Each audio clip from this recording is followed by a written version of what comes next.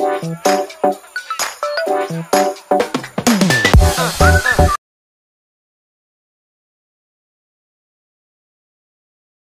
just need to measure this line.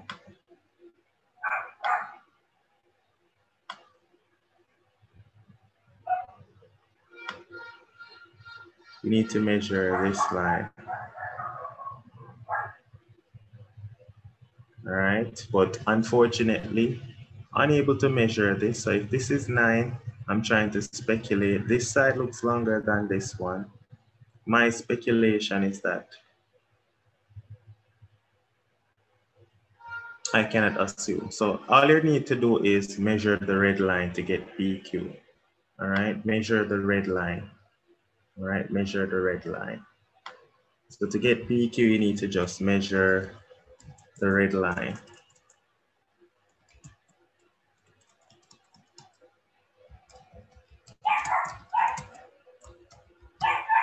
All right, measure that red line right there. All right, so looking at this diagram, let's zoom it out and try to measure it. So we're going to measure this red line. All right, we're going to measure that red line. So I'm looking at it on the screen, and my measurement is giving me 2 centimeters. All right, so I'm getting 2 centimeters. So you need to measure the red line, of course. So from my measurement, measuring the screen, I'm getting 2 centimeters. I'm going to put 2 centimeters here in bracket because it may not necessarily be accurate. All right, because I don't have the exact paper in my hand. And so remember, I'm looking at the screen. It might be a magnified view of the paper or a reduced view of the paper. And so mine is not so much accurate. So my measurement is 2 centimeters. All right, so that's why I put measure your red line. And it says determine the scale of the drawing. Determine the scale. Now, to determine the scale, there are many ways we can do that. You can look at this side right here, all right? This is 9 meters, which is KL. If you measure KL, when I measure KL on my screen, all right, I'm getting 2 centimeters as well. I'm getting that KL is 2 centimeters. So what I'm getting then is that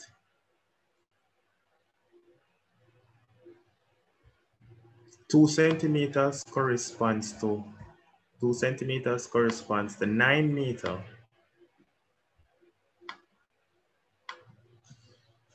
2 centimeters is corresponding to 9 meters.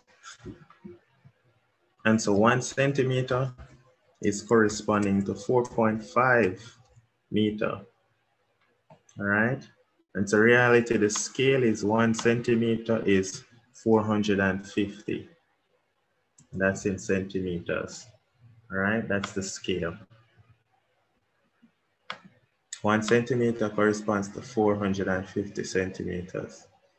Then it says calculate the actual area of the face of LMNPK. All right. So now, what we just found is that this length PQ 2 centimeter is therefore 9 meters. All right, and KQ is 9 meters. So we can find the area of the triangle using half base times height, and then we have the area of the rectangle.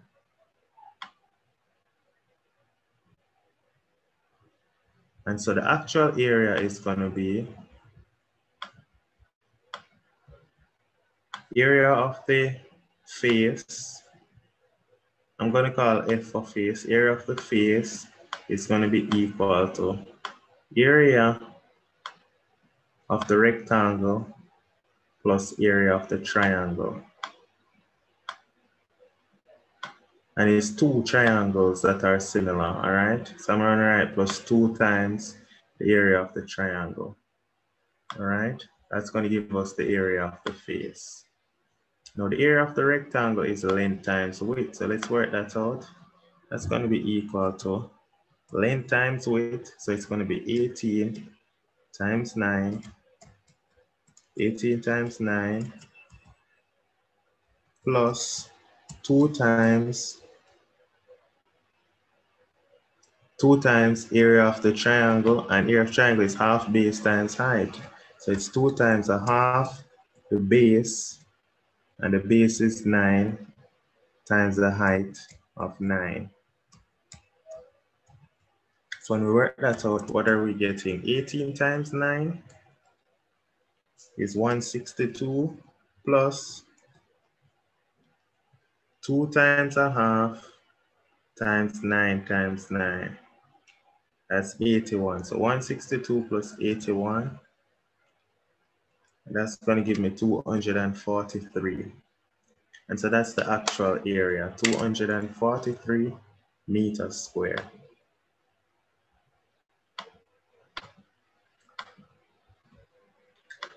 (243 meters square). That's the actual area.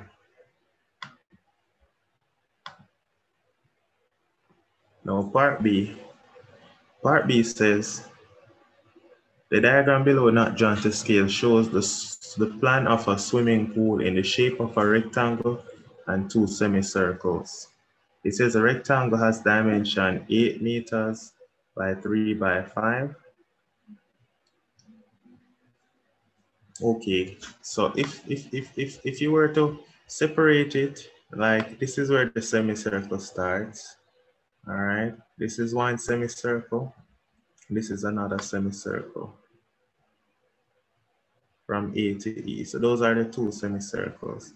Now it says state the length of the diameter of semicircle AFE. So the diameter is just going to be the 3.5. So the diameter is 3.5 meters.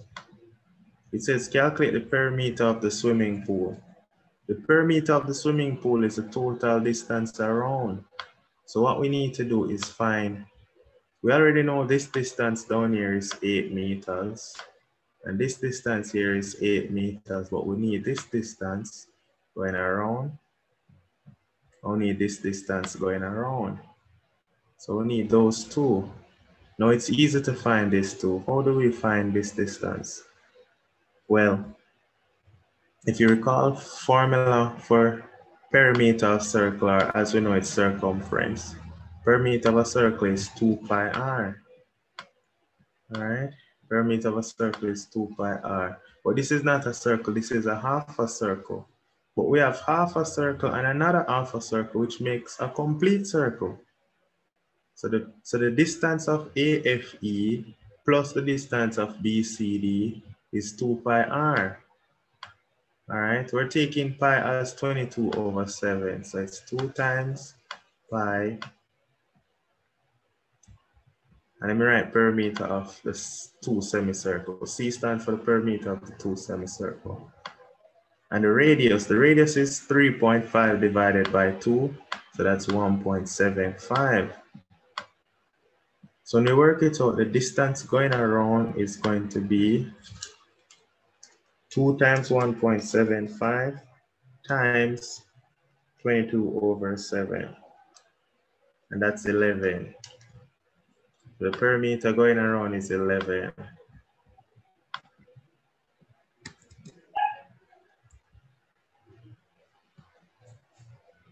All right, that's the perimeter going around.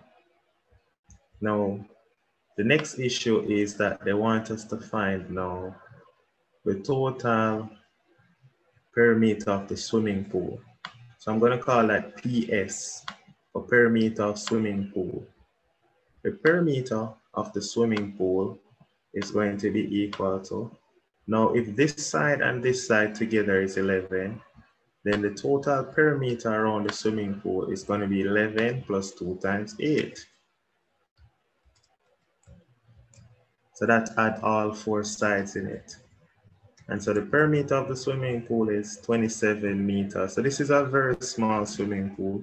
27 meters, that's the length of a cricket pitch is 20 meters. And so this is a small swimming pool.